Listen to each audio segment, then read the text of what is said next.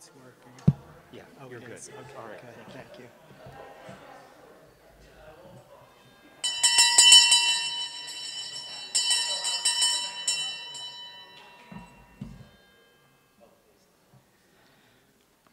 Hi, I'm Buddy Pope.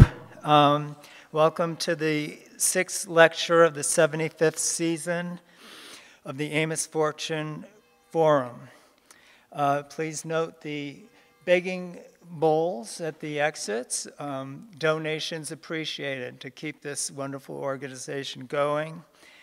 There's a website, amosfortune.com, where you can find additional information about speakers and find links to re-listen to this recorded talk. Please leave us your comments and suggestions. There's small cards with pens that have been left on your seats. Please fill one of those out if you'd like to be added to the mailing list. These cards also invite your comments and suggestions for future topics and speakers. Interested in volunteering or becoming more involved in the Amos Fortune Forum, please indicate interest on the card. Lastly, let us know what you heard about, how you've heard about the forum. We want to be sure we're spending your donations wisely when we plan our publicity coverage. In 1946, when the founders of the forum were planning this series of talks, it was deemed that there would always be an arrangement of flowers, fresh flowers on either side of the stage for each talk. In honor of our 75th anniversary, we would like to thank Cheryl Hackett for sponsoring the flowers for tonight's lecture, as well as Bonnie Cole for her artistry in creating these beautiful arrangements.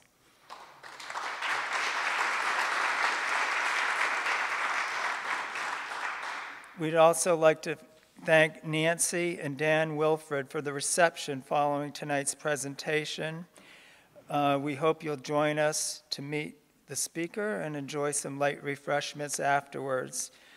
This is going to end at 9 o'clock, and then Florence will be going directly over to the parish house for question and answers, or just to, any other conversations you'd like to strike up at that point. Okay, so let me see here. I'm going to tell you a little bit about SHI, also known as Sustainable Harvest International. SHI is a story come true, that of a nonprofit organization established in 1997 in Honduras by Peace Corps volunteer Florence Reed on a shoestring budget of $6,000 dropped in her lap by someone she had met in Europe who believed in her vision when all appeared to be lost. Operating currently in Panama, Belize, and Honduras, it's a story of resiliency, success, and of hope for our planet and its inhabitants. It is a story of grassroots success and ambassadors to a better future. It is a story about climate change and the race against time, the ace in the hand being a formula that is now proven, one that is right under our feet, and that is and can be and must be replicated. It is a story of, on the one hand, multi-generational agricultural conglomerates, pesticides, chemical fertilizers, soil degeneration, slash and burn farming, and on the other hand, of cultural differences and bridges across those differences. It is a story of funding, donations, and ambassadorships. It is a story of soil regeneration, tree planting, food security, carbon sequestration, wood conserving stoves, long-term commitment, risk education, field trainers, irrigation systems, investments in SHI, investments in villagers and SHI by major corporations, coordination through partnerships, advisory council, reforestation, and of a vision already in motion. From the SHI website, www.sustainableharvest.org, our vision. By 2030, SHI will transform 1 million farms, plant 1 billion trees, sequester 18 million tons of CO2, regenerate 1 million acres of land, achieve food security for 5 million people.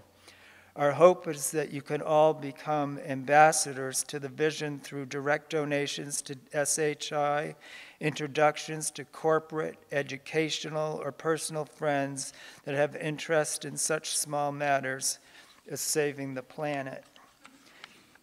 I, for one, simply by seeing an opportunity before me to connect two parties and by making a simple introduction, was able to start a discussion between Florence and the St. Paul's School in Concord, New Hampshire. This resulted in ongoing student ecotourism visits to various Central American villages where they could see the successes of these villages and work the land themselves side by side with the farmers and their families. One simple introduction is all that took. Think about that. I realize there are a lot of dots to connect here, so please give a kind welcome to my friend, our friend, Florence Reed, then sit back and listen as she puts it all together for us.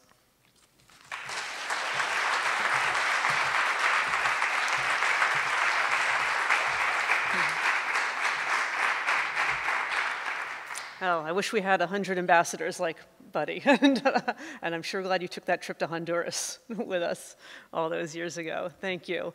And thank you so much to the Amos Fortune Forum and to everybody here in giving me the opportunity to share a little more of this story. I'd like to start by asking all of you to think for a moment about what you picture when you think about where our food comes from. I think many people have an image of something very idyllic, such as the farm in this picture. And probably for some of us, we are lucky enough to get at least some, if not all of our food from a place like this. Most food, however, comes from something a little more like this, that represents farmers borrowing money to buy agrochemicals and to buy machinery and to send their food across countries, often across the world, and often the people actually doing the work to make very little money on producing the food. Then there's the processing of the food, and of course all of it contributing to global warming, to habitat loss, to many problems that we are facing today as humanity. And in my work with Sustainable Harvest, we're especially focused on farmers in the global south. Specifically, as Buddy mentioned, we work in Central America. And there we find that rural communities face this really difficult situation where they have practiced slash and burn farming for generations, and I think it was sustainable at one time when it was a small indigenous population and they could complement the farming with hunting and gathering. They could leave a burned area in the forest to recuperate for 50 or 100 years. But now the population's much larger, the land's not distributed equitably, farmers have to go back after only a few years and burn again. The burned land is no longer surrounded by forest, it's surrounded by other burned land, and what little soil is there to begin with erodes away quite quickly. Maybe the productivity can be stretched out a little longer with chemical fertilizers, but chemical fertilizers also do a tremendous amount of damage to the soil over time, and so even that, while it may provide a boost for a little while, eventually both situations leave land very degraded, unable to grow crops anymore, unable to allow the forest to come back, at least in our lifetimes. And this, of course, leaves the rural people in a very difficult situation when they can't grow their food anymore. And when the land is so degraded, and they usually have a few options, they can pick up, move somewhere else, and maybe there's virgin forest, and they can start slashing and burning there, start the process again there, and you see that happening even in national parks and protected areas. Or many move to the cities, many try to come here to the US to try to find work here, and I'm sure everybody's familiar with all the stories associated with that.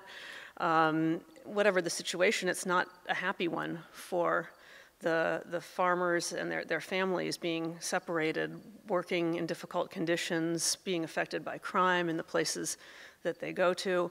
Almost all of them would like to stay in their rural communities and grow the food to feed themselves and to have something to sell, but they just need some more technical assistance to learn what we used to call more sustainable ways of farming. Now we more often use the term regenerative. So we're not just looking to sustain this now degraded system, we're looking to regenerate the soil, regenerate the earth, regenerate the food system, and to do it with agroecology practices, so not based so much in chemical science, but based in ecological science, using the systems of nature that work and can be applied to growing foods. And so this is the focus of Sustainable Harvest's work. And although our food system is currently a significant source of greenhouse gas emissions, in fact, if you take into account transportation and all the different pieces of it, it's almost half of greenhouse gas emissions are connected to conventional farming. It also has the potential to be a key part of the solution.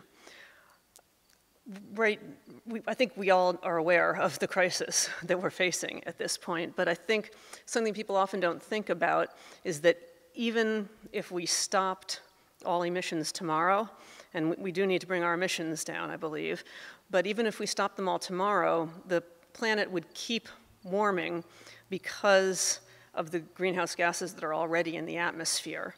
So part of the solution also needs to be to draw down some of those greenhouse gases, put them back in the soil where they've been lost from the soil, and put them back into plants, such as trees. And these solutions could get us 40% of the way to the United Nations goals for net greenhouse gas reductions.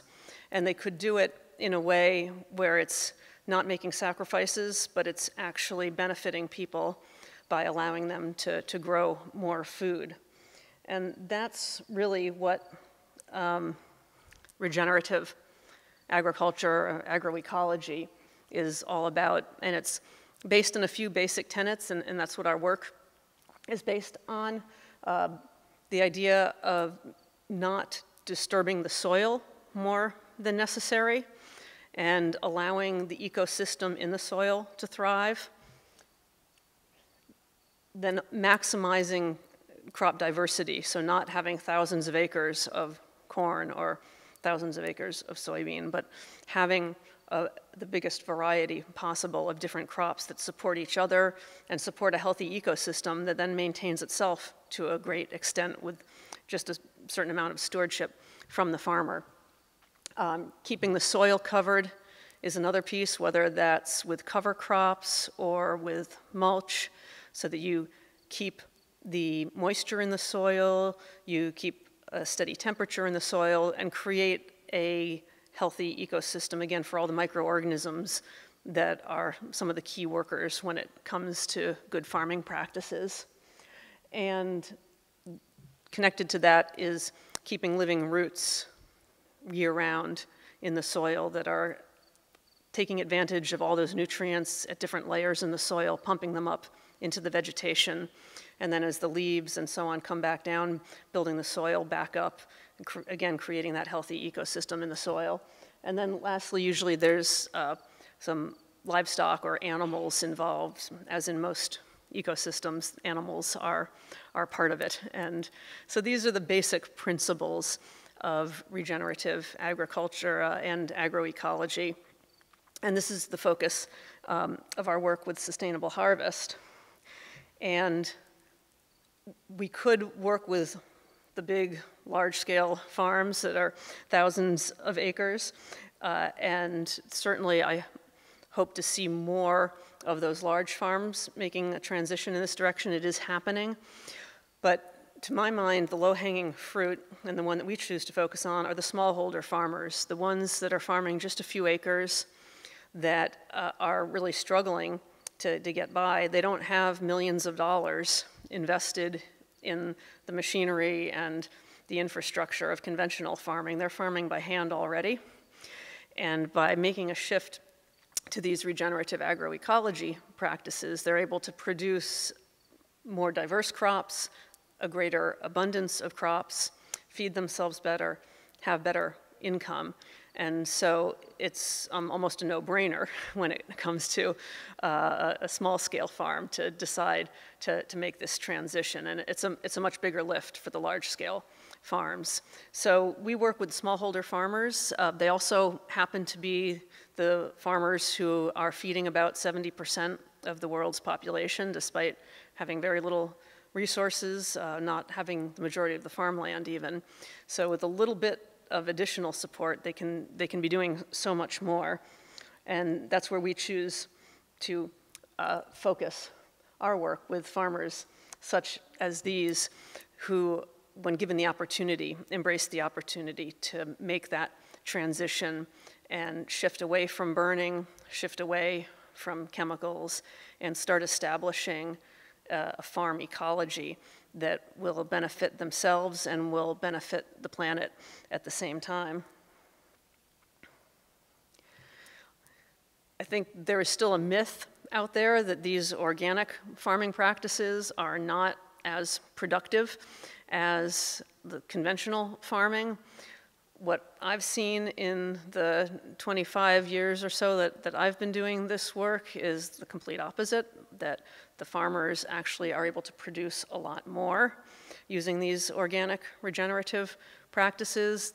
Studies of hundreds of farms around the globe have found at least an 80% increased productivity in the global south when people shift to organic farming. If you also take into account that sometimes organic products will get a higher price, the profit margin is even greater increase, up to 300%.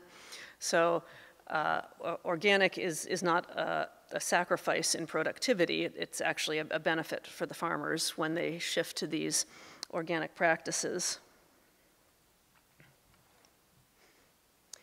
And the way that Sustainable Harvest carries out the work is we hire local trainers, local experts in the countries where we work, Honduras, Panama, and Belize. So these are people who know the culture, they know the environment, they know the language. And they're the ones who carry out the work with the farmers. And these are some of our field trainers from our program in Panama. They've been with our program, some of them for almost 20 years now. And each of them works with a group of about 30 farmers. They visit those farmers every week or two for about 4 years, so it's sort of like a college education. And then at the end of the 4 years, the farmers graduate, and there's a big celebration, and they're able to continue on, and they're able to share what they've learned with others. But it does take this intensive, multi-year approach for farmers in remote rural communities to move away from the way they've been farming for generations and take the tremendous knowledge they already have, but build on it a number of new techniques, adding in a number of new crops, including tree crops, and learning how to make that all work together to grow a lot more, to feed themselves better, and to have more income for their families. And I thought today I would introduce you to one of the families in the program as an example.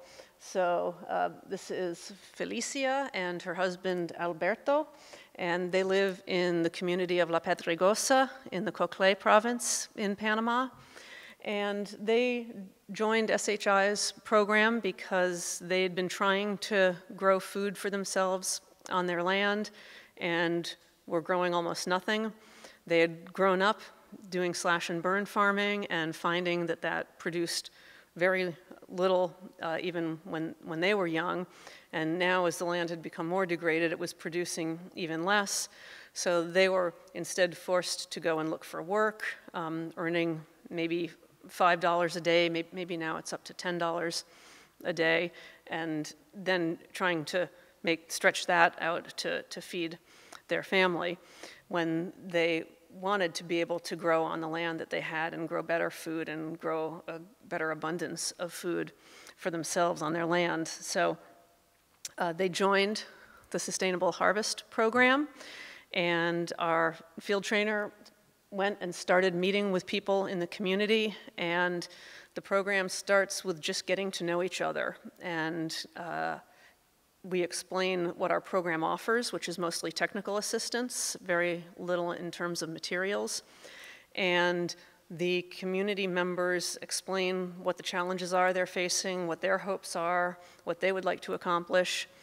And eventually there's a self-selected group that signs on to work with the field trainer for the coming 4 years. And usually there's one member of the family who is our sort of lead farmer, our liaison to the family, but we try to work with the entire family.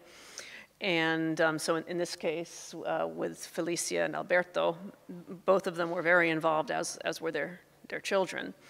And as we continue through the process, each family makes a plan for what they want to accomplish during the 4 years working with us. They actually draw a picture of what their land looks like, and they draw a picture of what they want their land to eventually look like. And that serves as sort of the roadmap for the work that we'll do with them for the 4 years to come. And then the real work gets started on the farms, where our trainers do workshops, they hold classes, but they also are on the farms with their hands in the dirt, helping the farmers and their families to implement the new practices that they're learning. So here we are at Alberto and Felicia's, near the beginning of their years in the Sustainable Harvest Program in 2016, where they were putting in erosion barriers. A lot of these smallholder farmers are farming on hillsides. The flat land that's easier to farm is usually owned by the big farms. And so they're and there's Peace Corps volunteers in the room, I know, so I know this sounds familiar to some people. And so they're trying to farm on these hillsides where the soil all washes away. So we work with them on techniques such as putting in erosion barriers across the hillside to stop that soil from washing away. And they can be dead barriers with things like rocks and tree trunks and so on. They can be live barriers, plants like pineapples. They can be trees that, if they start to shade the crop, can be cut back, and then they coppice and send out more sprouts. The leaves and the stems can be put down as a mulch to build up the soil. Branches can be taken for firewood. And the important piece, of course, of the barriers is stopping that soil from washing away. So that's one of the first steps in many cases. And then the soil that you're conserving, you want to make sure it's good soil, of course. So the farmers work with us to learn a variety of different ways of improving the soil with different types of compost. There's bokashi compost. There's your standard pile up all the kitchen scraps and let it decompose compost. We have composting latrines. We've partnered with other organizations to help build composting latrines with the families, because many of them don't have a sanitary latrine to use, and so it serves two purposes. It provides a health benefit of having a sanitary latrine to use, and then the compost that's harvested from it can be used when planting trees or crops where it won't be too close to the food, just to be a little extra careful. It's composted well, so it should cook all the bad stuff out, but we do try to be careful with that. And so these various practices all help build up the soil and create a healthy ecosystem in the soil and help all the microorganisms to do their job, creating the healthy crops. And then the families start to add more crops in. When they start with the program, they're usually growing 3 or 4 crops: corn, maybe beans, maybe yucca, usually not much else. By the time they finish the program after 4 years, they're growing 20, 30, 40 different crops. And they start them from seedlings. Alberto and Felicia made these nice little planters out of bamboo. They also learned how to make little planters from newspaper. So very simple, low-cost technologies. And this is how they start their vegetable seedlings, their tree seedlings, and start getting them out onto their land. And the result is that they have this variety of new fruits and vegetables, along with a greater abundance of the traditional staple crops, so they don't lose those. But they're able to afford things like fruits and vegetables now to complement the corn, the rice, the beans that maybe they were growing before. And they continue adding new practices for improving the soil. So in this case, you can see some of those leaves and stems from the trees I was talking about, that they're nitrogen-fixing trees. They're leguminous, so they're building up the soil and helping keep the moisture in. And those are some soybeans growing. This is the first time that Alberto and Felicia tried growing soybeans, and so this was going to be a new food for them to add along with all of the others. And then as they see success, they want to do more of it. So the terraces that they had, they continue cultivating those. They start building more terraces. The terraces are the natural result of those erosion barriers. So the soil washes down, hits the barrier, and then it creates a natural terrace. And that's where they're able to continue growing additional crops. And it's, as you can probably see, it's quite a bit of work at the beginning, but once it's established, the ecosystem takes care of itself to a great extent. And then it's a much easier proposition than, say, slash and burn farming. And of course, it eliminates the costs if they were using agrochemicals. Many of them said that they would spend more on the chemicals than they gained in what they produced. Now, instead of the chemicals, they're producing all their own natural soil fertility. And so they have that cost savings while producing a lot more at the same time. And they continue building on this, adding in more crops. There's the corn, which of course is a traditional crop, and there's celery, there's papaya, so they've got the papaya fruit. There's the grenadine, which they use to make natural fruit drinks. I was mentioning to somebody earlier that unfortunately they want to give me something special and usually give me a Coke, when I would much rather have the grenadine juice, but don't tell them. And they continue on in this way, and the result, this is land, I wish I had a picture from the beginning when the land looked almost like a moonscape, and now it has this rich, dark soil that they've built up that's producing these beautiful crops that are so healthy that they're very resistant as well against pests. They're resistant against disease. If there is a problem like that, we also help the farmers learn to make natural pesticides out of plants that they have growing on their farms or that they learn to grow on their farms. And then once they graduate, they are able to continue with this and continue building on it. And it's multi-generational as well. And as we go along, we have some of these smaller side projects that aren't directly farming projects, but they're related in some way to the farming, to the trees. One of them is wood conserving stoves. Most of the families working with us are cooking on 3 rocks with a fire, and the pot sits on the rocks, and so it uses a lot of firewood. And it also fills the room with smoke, and so it's usually the women who are doing the cooking. They're breathing that smoke all the time, and the small children, the children fall into the fire sometimes. It's very hot. I forget how many million women die every year from complications from smoke inhalation from cooking over these open fires. So it's a very serious problem, not to mention that it uses a lot of trees. And so we help the families build simple wood-conserving stoves that use ash as insulation, so it keeps the heat in, and it allows for a much more efficient system. And they use about 1/3 the firewood that they were previously using, and they either have a chimney to take the smoke away from, it goes over the heads of the people so they're not breathing that smoke, or there's a secondary combustion process that actually burns off the smoke and makes it even more efficient, and again addresses that health issue. And the people who go to get the firewood, they say it saves them 8 hours a week that they used to spend gathering firewood because it uses so much less.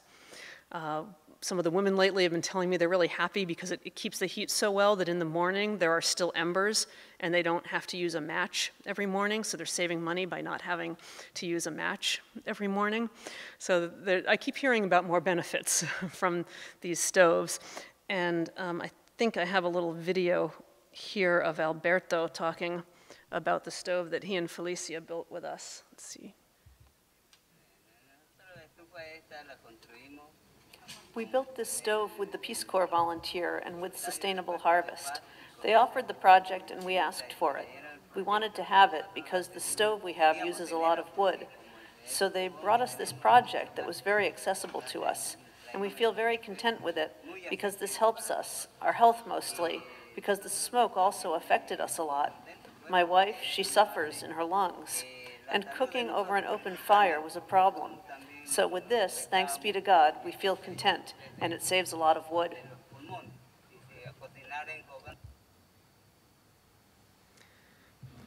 And then the work continues with more ecological practices, with more crops. These are some of the seedlings I talked about growing in the little containers made from newspapers. Then there's the fruits, the vegetables, and so on, all being planted out onto the farm.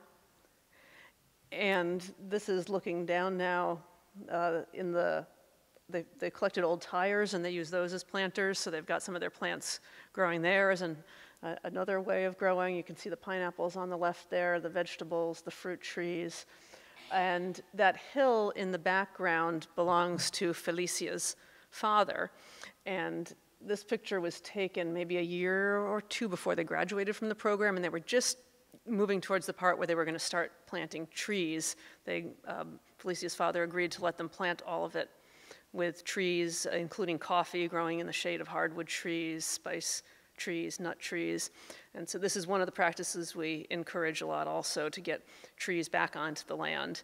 It doesn't work as well to have a big forest type environment for something like corn, but you can have things like breadfruit and mangoes and papayas. You can have coffee or cacao for chocolate growing in the shade. You can have vines like vanilla growing up the trees. You can have things like ginger that do well on the ground in this forest type environment. So you can, again, produce an abundance and do it in a way that's providing habitat for wildlife. The families talk about monkeys coming back, birds, butterflies, all these species that had been lost coming back because of the environment they're creating on their farms, particularly in the agroforestry systems where they're growing tree crops together with other crops. And that was just about the last piece of work that Felicia and Alberto did with the program. And then they graduated from the program, and in 2020, of course, COVID hit. And we were worried, of course, about the families. We weren't able to get out to visit them as much, but we started hearing from them. Some of them had cell phones. They knew somebody with a cell phone. Alberto's son had a cell phone and took pictures of the food they were growing when the country was in lockdown, and sent a message to our office in Panama saying, we're so glad that we learned how to do this because other families can't get the chemical fertilizers to grow their food, and they can't grow any food. We can't get to the market, so we can't get food there. Sometimes if we can get to the market, there's not food in the market, but we're growing everything we need. We're feeding ourselves well. We're helping to feed our neighbors. We're getting through this because of these practices that we've learned. And so that's been an important piece. I think Buddy mentioned resilience, and I think resilience is an important piece of this. And also the change in the farmers themselves, who often come into the program having this very low self-worth, where they've often been treated very badly, working on other people's big plantations, being paid very poorly, and being treated like almost subhuman, being sprayed with chemicals, or maybe they've been working in the city in horrible conditions in sweatshops, this sort of thing.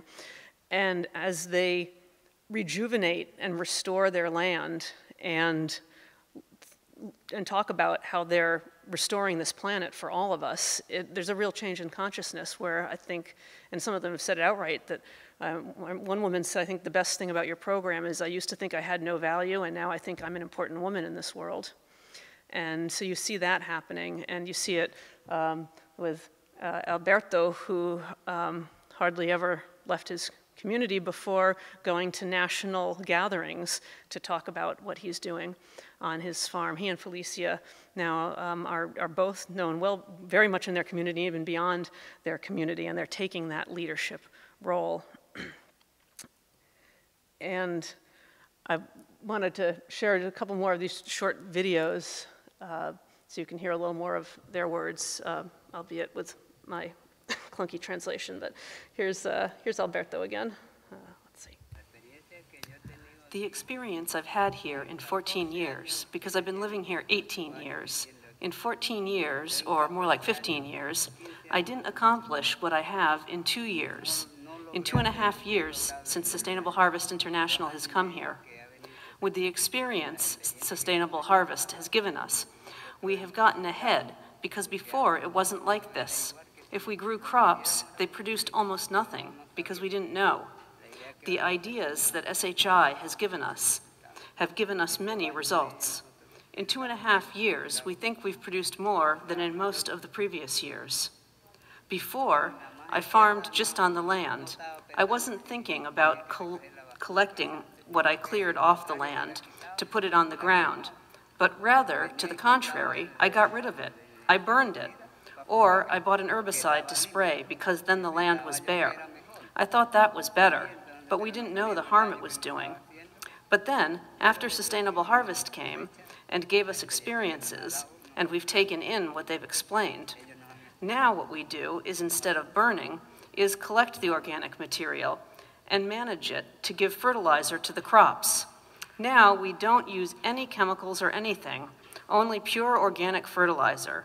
So thanks be to God, we're doing everything possible, and thanks be to God, with the ideas and the experiences that SHI has given us, we are trying to do better. We feel, how can I say it? Well, happy, because there's someone to teach us. Because if no one had come, we'd have continued with the chemicals, which were the worst things for us. And that's what I have to say. And thank you to Sustainable Harvest International. And the earning from my work on the farm gives me money to send my children to school, although they also help me work. And this helps me a lot. I do my work and grow certain crops to sell, and that allows me to pay for the school. I think that's one of the things we hear most from the families as well, that the importance of having that additional income so their children can go to high school or even on to college, and usually they're the first generation to finish high school, let alone college. They have money for a better home, they have better health care. So all of these things come from shifting to farming that's also providing tremendous benefit for the planet. And I've got Felicia here also, I think. Oh, well, I thought I had Felicia, but anyway, Felicia said similar things to what Alberto said. And here they are on the day that they graduated from the program. And when the families graduate, they get a diploma, which they're very proud of, that hangs on the wall. And there's a party afterwards. Their family members come from all over the country to see the graduation. It's a big deal. And you might have seen in the video, some of Alberto's and Felicia's farm had little signs that said tomate, and they have the signs because other farmers come to see what they've done and see what they're doing and learn from them. And so that's a piece of it as well. And they like to give back, in this case, giving vegetables to our country director in Panama, but they also give back by sharing with their community the food and the knowledge that they've gained. And they continue to grow more and more as they continue with the practices that they've learned. Their children pick it up. We now have adult children of graduates from the program who are doing the same and building on what their parents learned. And just to give a little sense of what this means with some numbers, each of the families that graduates from our program restores an average of 8 acres of previously degraded land. They each plant an average of 1,000 trees back onto that land. And between the soil and the trees, they're sequestering 160 tons of carbon over the course of 10 years as that goes back into the soil and into the trees that are growing. They provide food security for at least the 5 people in their family, if not more, and the increased income and reduced expenditures allow them to meet many of their other needs. And it currently costs about $1,000 per year or $4,000 for one family to go through the program, although we're trying some pilots where we think we can bring that cost down by about 50%. And that's one farmer who's, I think, doing a wonderful job. He's one now of over 3,000 families who have graduated from the Sustainable Harvest Program. Collectively, they've planted 4 million trees, and they've restored 26,000 acres of previously degraded land. And they've seen their agricultural income increase by at least 23%, and in many cases much more, and that's not including the savings they have from growing their own food, from producing their own fertilizers, and so on. And then, of course, at the same time, they're also providing this tremendous benefit for the environment by helping address issues like biodiversity loss and climate change. And now what we're thinking about at Sustainable Harvest is the fact that we're proud of what we've done with 3,000 family farms, but there are over 500 million smallholder farms like Alberto's and Felicia's around the world. And if all of them were to make this transition to regenerative agroecology practices, not only could they achieve food security, end hunger for their families and for others, improve their income, they could also provide a significant part of the solution to climate change at the same time. So now we're thinking about how can we reach a lot more of them. And we've calculated that if all 500 million smallholder farmers made this transition, it could get us about 53% of the way to the UN goals for net greenhouse gas reductions. But of course, reaching 500 million farms would be a rather large task. It would be rather costly. I did calculate it out though, and I figured out that it would take approximately 5% of what the governments of the world currently spend on subsidizing conventional agriculture, which is doing tremendous damage to the planet and producing a lot of food that is not terribly healthy for us to eat either.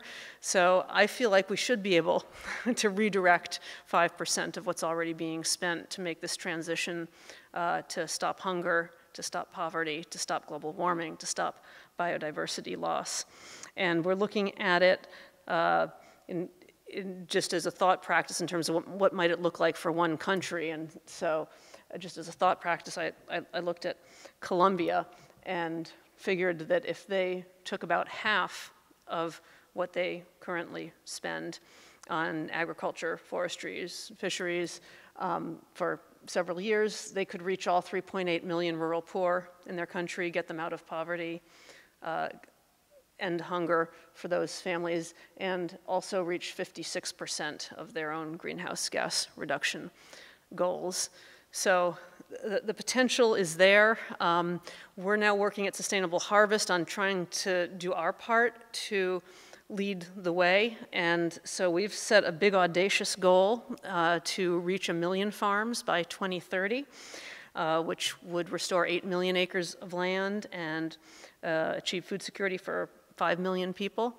We're doing this in line with the UN Sustainable Development Goals, and we don't think we can do it ourselves, so we're working to do it through partnerships and through some of these cost reduction efficiency pilots that we're testing right now to make the whole program more scalable. And so that's our Million Farm Transformation, and invite you all to read more about it on the website.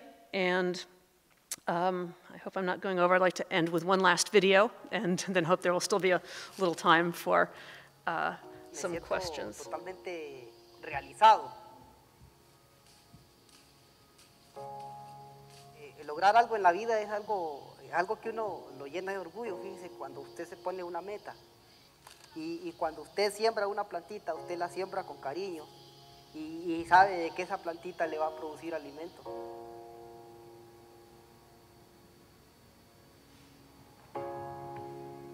Cuando inicié, yo era un campesino jornalero.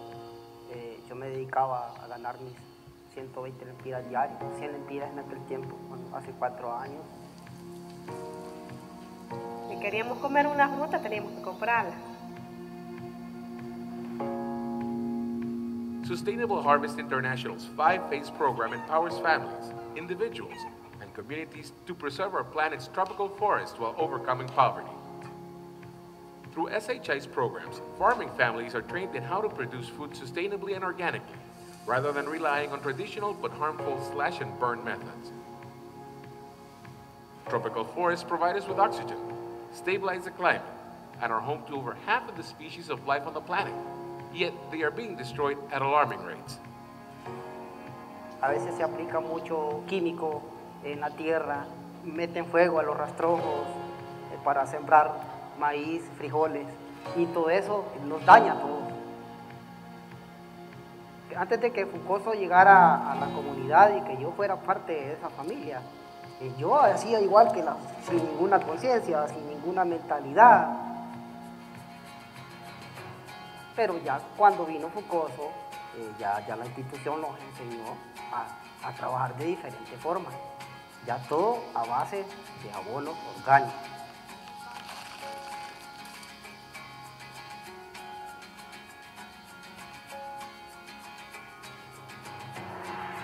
Mi nombre es Doris Esmeralda Sandoval.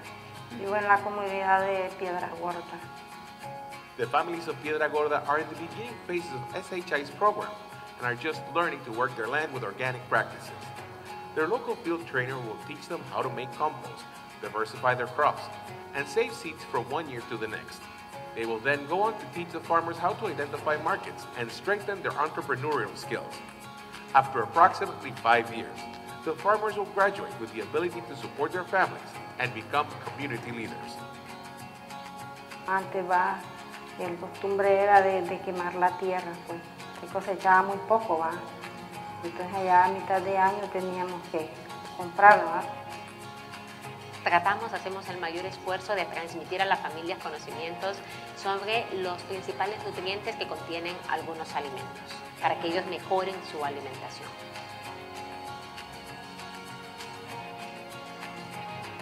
Queremos cambiar, ya queremos cosechar más.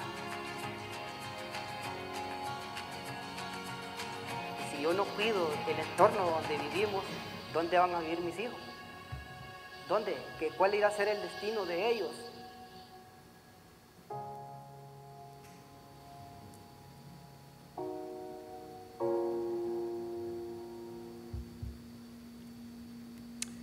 So what will be the future for our children? I think it can be a very poor and degenerated one, or it can be an abundant regenerated one. And I invite all of you to learn more and to ask any questions that you might have. I think we've got about 10 minutes for questions here, if there are any, or comments or thoughts, and then I'll talk with people at the reception afterwards as well. My question is, have you met with any resistance from government or big agriculture, or I can't imagine you could do this without causing a stir somewhere. We haven't really met with much resistance. We haven't met with much support either from governments, whether governments there or our own government. And we've certainly come up against some situations where there's other influences encouraging the farmers to go a different route. But they always say, la prueba está en la masa. The proof is in the pudding, and what we teach works for them. And so they stick with us. In fact, we went back and did a survey of families 5, 10, 15 years after they had graduated from the program to see whether they had continued, and we found that 91% had continued with the practices they had learned in the program, which is, I think, quite unusual for international development work, and particularly in agriculture. And I think it's because we put in that time for this multi-year, individualized type of approach. Yes? Is that Brad back there? First of all, thank you very much. This has really been an interesting presentation. You've obviously focused on 3 or 4 countries in Central America, and that probably makes sense to stay focused. Have you thought about, or are there other organizations working in, say, Southeast Asia, for instance? Is this applicable to other parts of the world? I think this is definitely applicable to other parts of the world. Of course, wherever you go, there will be different environment, different geography, different climate, different culture, different language, all of that. But the basic core tenets of the program, I think, could be applicable certainly anywhere in the global south, and maybe even other places as well, and they would just need to be adapted. And we are thinking about that. As we scale up, we want to see how much we can do in the countries where we're already working, and in Latin America, Caribbean, where we have a better understanding of the culture and the environment and the language and so on. But we also want to remain open if the opportunity is there to do more with the right partners in, say, Africa or Asia. We want to be open to that as well. So we have some criteria for how we look at where we might work next, and we're remaining open to opportunities. I'm joining a delegation to Cuba in October, I think, because there may be an opportunity there. And we want to find places where we can have a nationwide impact and start to have those examples for other countries to follow as well. And we're early in this implementation of the scaling up plan, but that's the direction that we're headed. And as a follow-up, here in the States we hear a lot about Brazil and degradation of the forest. Yep. Is it as bad as we think? And is this anything you can comment on what's going on in Brazil? First up, I should finish answering your previous question, which is there are other organizations doing similar work now. For a long time, as far as I know, we were the only ones. But thankfully, in the last maybe 10 years, other organizations in Latin America and other parts of the world have, I don't think they take quite the approach we do, but there's a lot more growing interest in working with farmers on shifting to these regenerative and agroecology practices. I know there's interest in Brazil, and there's some work happening in Brazil in agroecology and permaculture is sort of variation on this, and they're doing that work. I haven't been to Brazil myself, but my understanding is that the deforestation is as bad as you think. And so I think that there's a tremendous need for this type of work, and certainly if we had the opportunity to do work there, I think we would welcome that, even though we'd have to find people who speak Portuguese. We all speak Spanish. Yes. Two questions. First, how can I support your program? And second, That's a question I love. are you looking at applying this to the United States, certain regions of the U.S.? Yeah, that's a question that we've gone back and forth about for our 25 years of existence about the United States, because certainly we have environmental degradation and we have poverty in this country. I think it would be an experiment to see whether it could be applied, because things are so different here than, say, in Latin America. But I think there is the opportunity for it. I certainly have friends who aren't able to feed their families well, and I think, and they've tried to grow some food themselves, but it's been too much. And I think somebody holding their hand through it as they're getting started could be a tremendous benefit. So personally, I would like us to see us try something here in the U.S. But quite rightly, some of our board and some of our staff feel like we need to stay focused. One of my board members, who actually used to live near here, would always say, Florence, stick to your knitting. So I have a broad definition of my knitting. And as far as supporting us, helping us spread the word is a great way to do that. Buying food from farmers that are using practices like this is a great way to support this overall effort. And I hate to say it, but what we need most is financial support. And if anybody wants to talk to me afterwards, I'd be happy to provide my card or a envelope with some more information. And we certainly would welcome that. Thank you.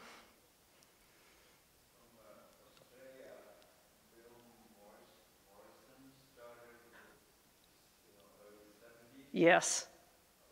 Were your principles and his derived from each other, or were you inspired by his thoughts from some decades ago? Yeah, we were certainly inspired by him. He and others like Rodale and others who are very early adopters of the permaculture and organic and so on, I think allowed us to do what we do now, and other organizations, I think like Heifer, that really sort of spearheaded the idea of giving somebody, teaching somebody to fish instead of giving them a fish, and is paying it forward. So yeah, so many people and organizations laid the groundwork for us to do the work we do now, and we have some wonderful organizations that we collaborate with to be able to do a lot of what we do today. It's we're all in this together. Yes. This question is triggered by your comment on stoves. There's an organization started 15 years ago at MIT that has senior students design machines for the third world that will be built in the third world.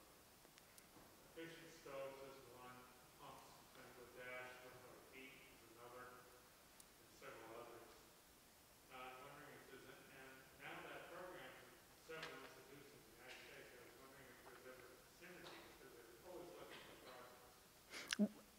What's the name of the program at MIT? Do you know? Is it D? The MIT site, MIT.edu, and on their search engine, type in D-Lab. D-Lab, yes, I've heard of D-Lab, and what I heard about it made me think that there could be synergies, and that it could benefit us to work with them. And I'm afraid we haven't made it happen yet, but I would love to see us collaborate with D-Lab. We have collaborated with Engineers Without Borders in the past, and that's been very valuable and I think beneficial for both of our organizations, and I would think we could have something similar with MIT's D-Lab. So thank you for the reminder. Am I getting the hook? Good job, Florence.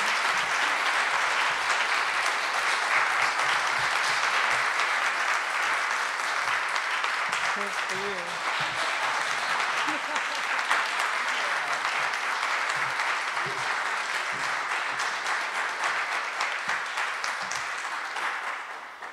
All right, we hope you've enjoyed tonight's lecture. We invite you to join us next week for the final lecture of the 75th season.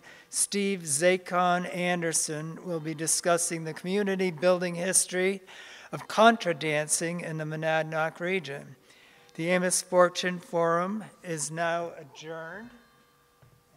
And I'm going to ring this bell.